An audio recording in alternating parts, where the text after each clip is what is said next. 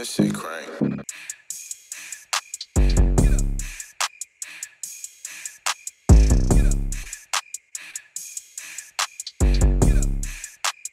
Paving this shit crank.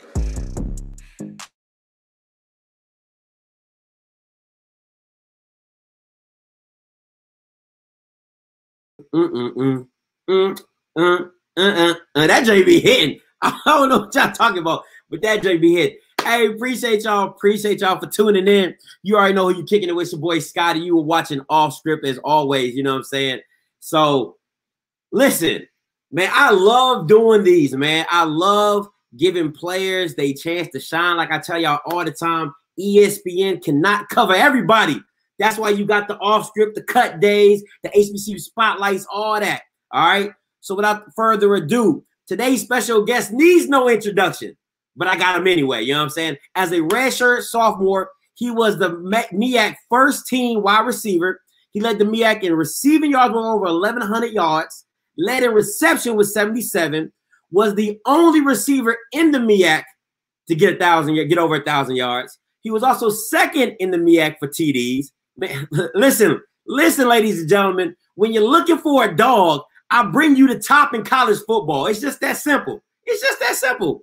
If FAMU was already in the SWAC, my man would be a lock as the preseason wide receiver first team. It's just guaranteed. Please give it up for my man, Xavier Smith from FAMU. Give it up for him. What's good, my guy? Yeah, not much. I'm chilling. I appreciate you for having me, man. Hey, man, listen, it's all love, bro.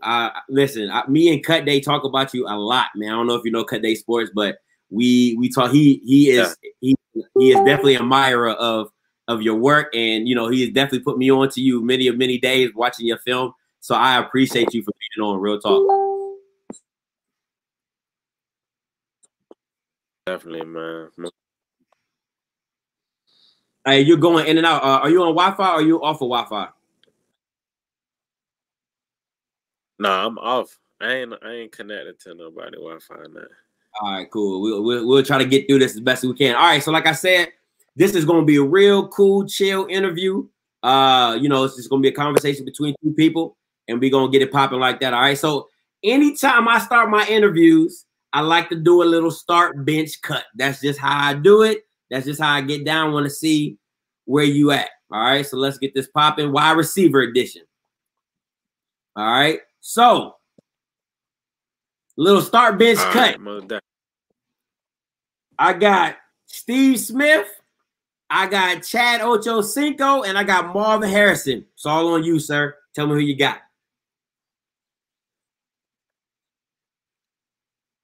You know, I like the way Ocho play. I like the swag Ocho bring to the game. So I'm gonna have to start Ocho, bench Marvin Harrison, and cut Steve Smith.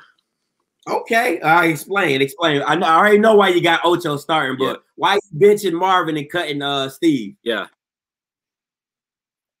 Cause Marvin, you know, in his time when he was with Payne Manning, them boys, they was different. Marvin Harrison, he was putting up some numbers that, you know, ain't too many wide receivers putting up. I think he probably, if you look at the career yards, I think he probably top 10 in career receiving yards. And then, you know, Steve Smith, I like the way he played, but you know, it's the other two guys. I don't really think, you know, he on that level yet. On that level. Most definitely, all bring something different. That makes sense. That makes sense. I just like to see where you at. You know, see what you about. See what you talk about. All right. So rapid questions. You can explain if you want to. If you don't, you have to. All right. So real quick, what 3 words describe you?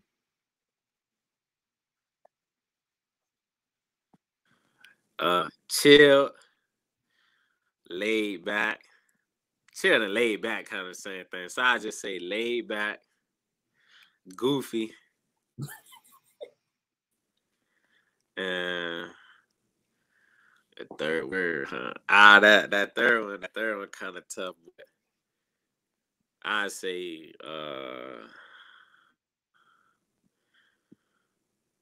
dedicated. I like that. Definitely. What's the last show you watched on Netflix? Yeah, dedicated. the 100. Oh, that jank go. That jank go. Show right now. People be sleeping on that jank. It go. Yeah. Who is your favorite I'm NFL on player? season 6 right now. I'm trying to finish off. Of all time or right now? Let's go all time. Let's go all time. Oh, all time, Mike Vick, hands down. I love it. I love Michael it. Vick. All right. If you can go anywhere in the world, where would you go and why? Michael Vick. But if you had to, right. Ooh, probably Dubai. Probably Dubai, cause I haven't been there, but I had somebody who went there before. He told me the vibe, the school, and I done seen pictures. It's used to, so I almost definitely had to say Dubai. That'll give me a different type of feeling of the world. Got you. All right. Who is your favorite superhero?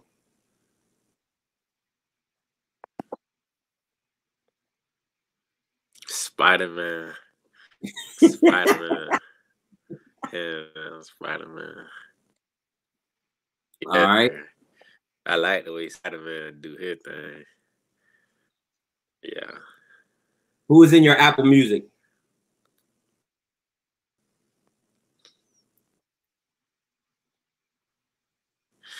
It's crazy. I don't even have an Apple Music, but it's mainly Kodak Black though. Okay. He from Florida, ain't he? Yeah, bro, kind of. Yeah.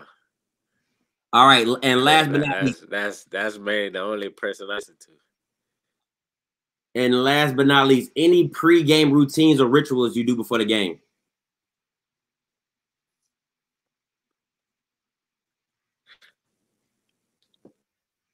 I can't. One of them I ain't gonna say, cause that's between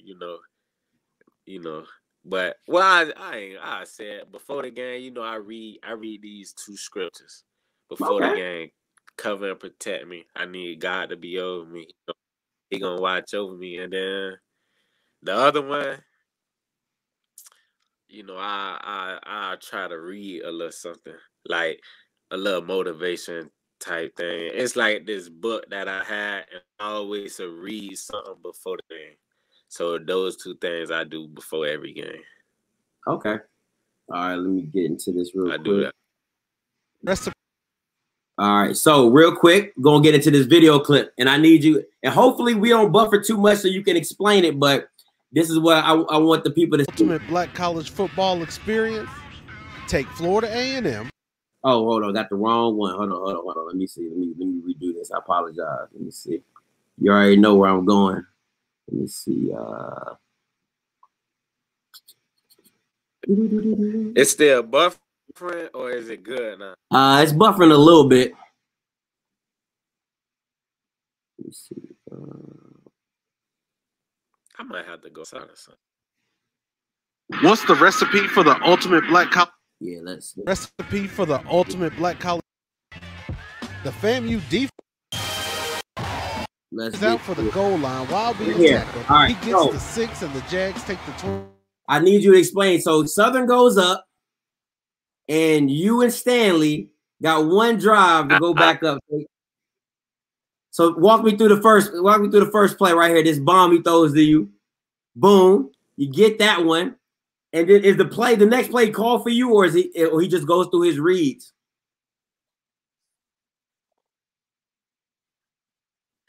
Well, these plays, they kind of like separated, so let's skip a few plays, because the bomb, that was on 3rd down. That was like 3rd and 10. And we was running this route all game. Stanley kept hitting me on it, so coach asked me, like, you ready for the double move? I was like, yeah, coach, let's do it. We ready. And that's how we threw the long bomb the first time. That got us to like midfield, and then we got here. Coach was like, okay, now let's hit him with the butt. we're gonna hit them with this route again. We went back Mhm. to it, and I actually should have scored on it, but I thought the defender was behind me and he was finna hit me, so I kind of tried to prepare for the tackle. Yeah, I tried to prepare for the And tackle. then you go back to That's it how that was again, kind of the sequence of it right there. and then you go for the TD. Yeah, Now, okay, most now definitely. it's a thing that you do at the end of your That's touchdown. crazy. What is it that you do when you throw your hands up? Is that your hood? Is that like, what do you represent when you do that? Yeah, yeah, that's where I'm from, man. Haines City, Florida. That's where I'm at. You know, not too What's up? many people make it where we from, so you know, I want to put the city on the map. So you know, when I get in the end zone, I want to throw it up a little bit. Okay, now this is the funniest part of the video to me. The man daps you up, and then he looks back and he's like, "Hey, that boy good." Then he says, "That boy good."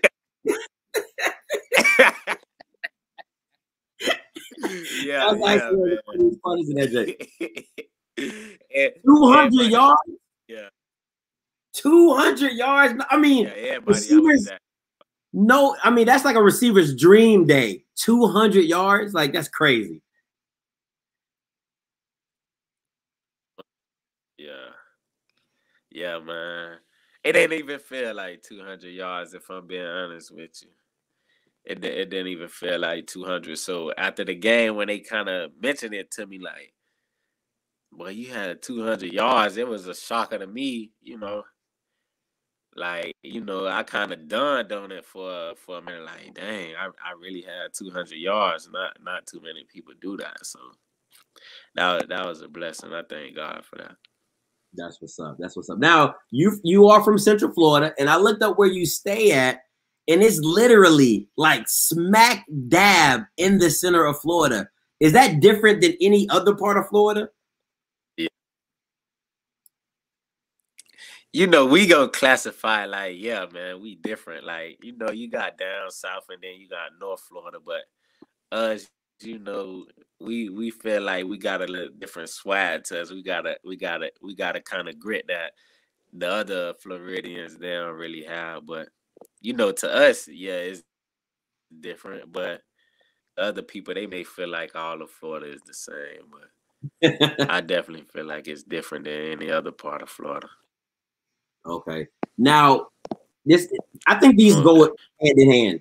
Speed in Florida. I mean, it's like if you're looking for speed, you go to Florida. It's just that's the name of it. How does that all come about? Is there a certain thing in the water? Are y'all eating something that nobody else got? Like, what y'all doing down there? And we got to keep it a secret, what we got. You can't tell everybody else. That just we got what we got, and that's all. Because we a little different. We got a little for real. That's real. That's Yeah, real. All right. Now, if you could play anywhere else on the field, where would you play if you couldn't play receiver? running back. People don't know that was always my position my whole life. I always played running back. I never played no other position until I came to college. So I definitely played running back. Yeah, college was my first time ever playing wide. I really didn't know how to run routes that good. So I got a coach. He worked with me a lot. So I just start picking up on stuff that wide receivers do. I never played that position before, so if I had to choose a position, most definitely running back. That's what I do. Oh, wow. So, next, the walk-on process at FAMU. Why FAMU? Why'd you walk on at FAMU?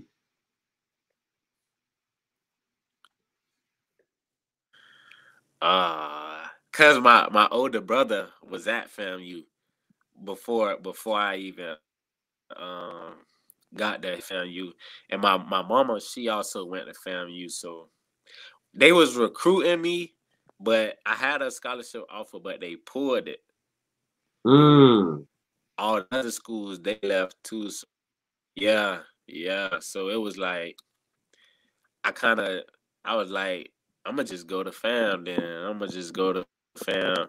And at that time, it was a little, you know, they wasn't winning games. So I wanted to go somewhere where I could start something, you know, get that. I wanted to get FAMU back to the promised land where, you know, we deserve to be. So that was kind of an easy decision, especially since my brother was already there and my mom, she already got a degree from there as well. So, oh, that's dope. you know, it all just kind of worked in my, it all just worked in my favor.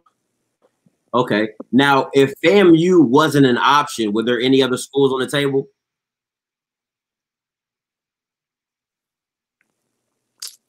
Like coming out of high school or during the walk? Coming out of high school.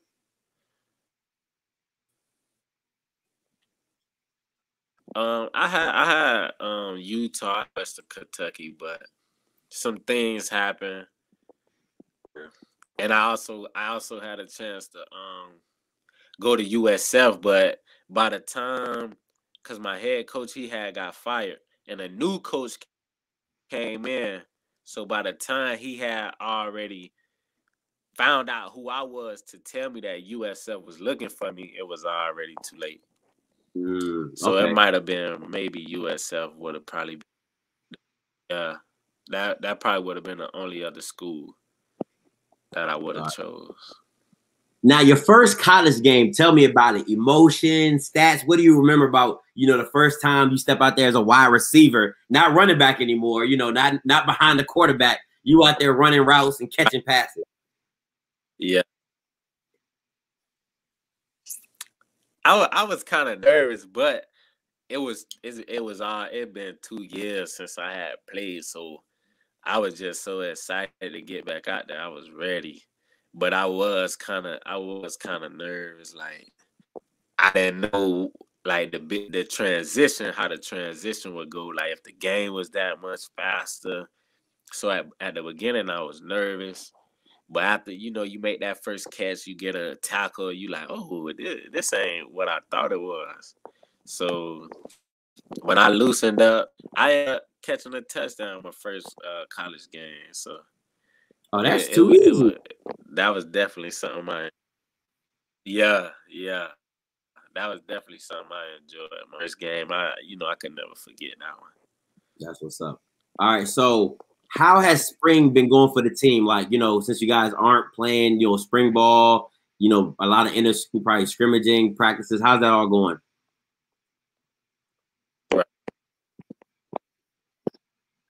It's actually going good. You know, it's been a long time since we got to lace up the pads and even compete. So it's definitely been going good. You know, we just trying to get the feel back, just trying to get back to the basics since it's been so long since we actually played a game. So now, talk about your head coach and your wide receiver coach. How are they as coaches? You know, your head coach Willie Simmons and your wide receiver coach. I'm assuming y'all call him Coach J, maybe. But how are they as coaches, and how have they prepped you for, you know, your upcoming season as well as when you first came to FAMU?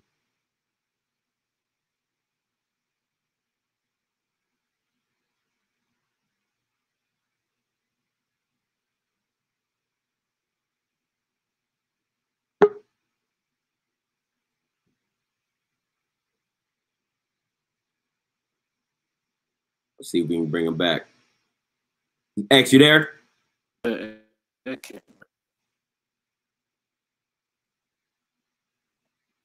I'm here. Okay. I don't know what's going on with the connection. Yeah, so the question is how has Coach Willie Simmons and Coach Jay, I'm assuming your wide receiver coach, how have they groomed you, got you ready for the game, and how are they as just coaches in general?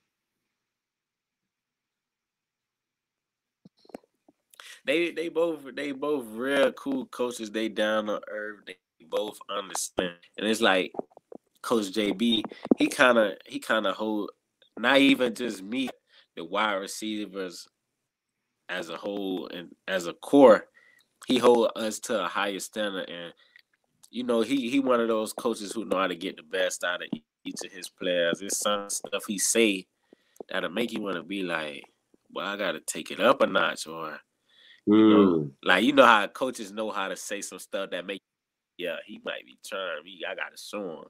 So you know, he most definitely, yeah, he most definitely know how to get the best out of his players. He showed me different drills, different techniques in order, you know, run routes and get out of breaks as quick as possible. So if I had to even, you know, congratulate anybody for the success I'm having, it'll definitely have to be both of those coaches, most definitely. Man, that's big time. That's big time.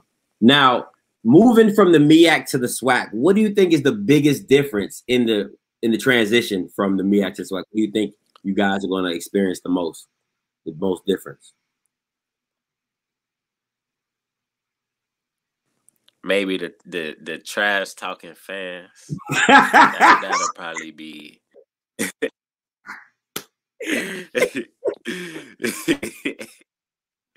That's real. That's real. That might be the biggest.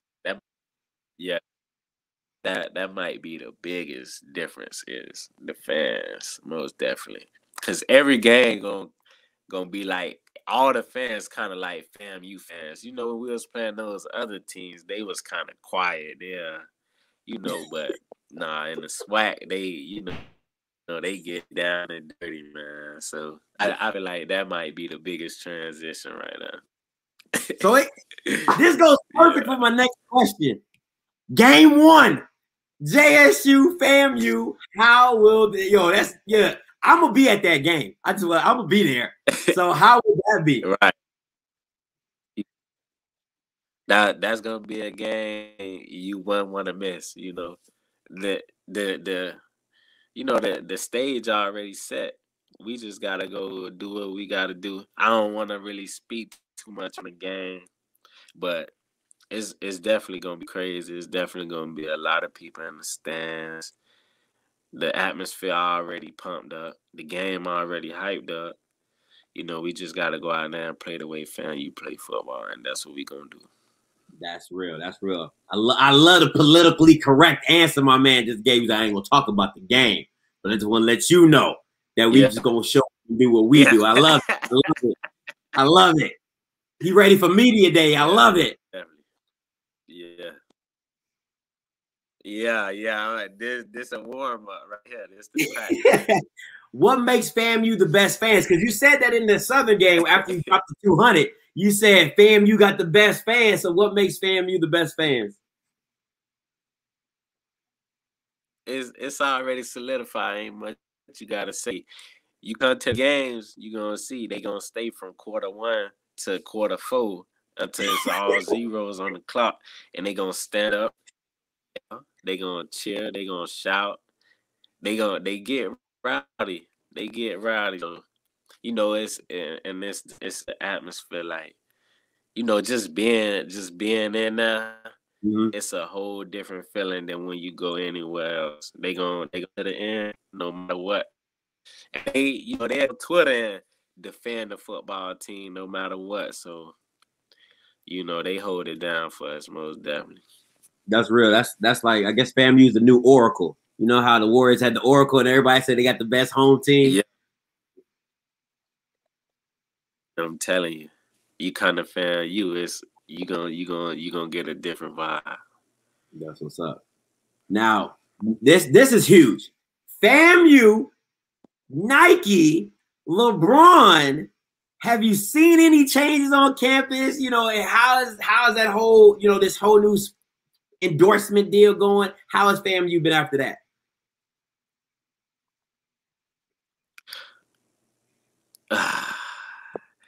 I ain't think this question would have came up, but you know the energy there. When you mention LeBron, the energy already there. So people anticipating greatness regardless of what's gonna happen. Now, as the football team, we haven't been in season, so we haven't seen much, but I know a lot is going on behind the scenes. So I guess we'll just have to wait till the fall to really see what they're gonna bring to the table for us. All right, cool. All right, and my last question is, what should your fans or future fans expect from you in Florida A&M? Nothing less than excellence. We trying to finish strong and we trying to do better than what we did last year. Last year we was 9-2. This year we trying to go 10-1. If not, win all 11 games and finish with a ring. So we most definitely got something for the fans, and we gonna finish what we started. Just this time, we trying to end the season with a ring. The SWAC fans definitely trying to get that ring. Oh yeah. Oh yeah. Oh yeah. We know. So this last section is called This or That. So you just pick one or the other. We're gonna roll through them and see what you got. All right. All right, bet. Text message or call? Text message. PlayStation or Xbox? PlayStation. Hey, my guy. Fade or post corner? Post corner. I hit him with the double. Yeah. Let's go. Yeah, I like the double move. IG or Twitter? Ooh, that's a hard one. Oh. Ooh. I gotta say Twitter, because Twitter come with the fire sometimes. I gotta go with Twitter. Twitter come with it. Twitter all right.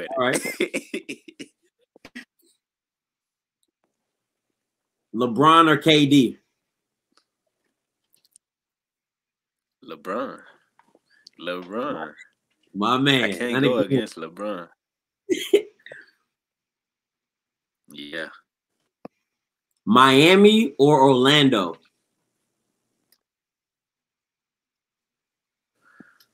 I say Miami, because Orlando is right there. Orlando ain't really that. I wouldn't say special, but it's kind of like home, I guess. It's right down the road, so I'd probably say Miami.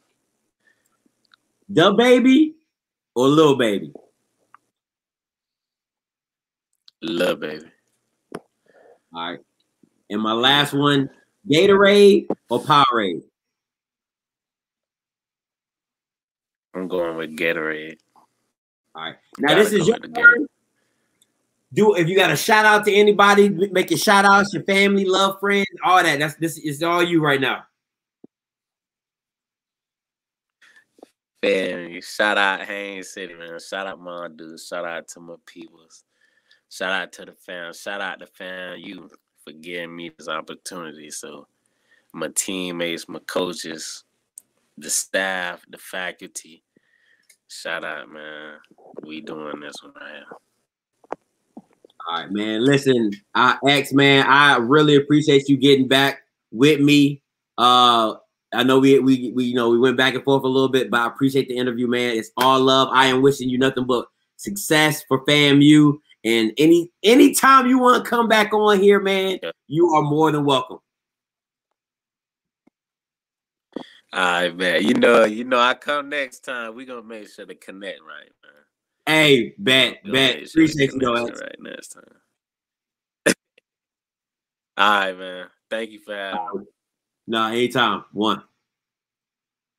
Hey, guys, that was Xavier Smith, the star receiver for FAMU. Now for my comment section.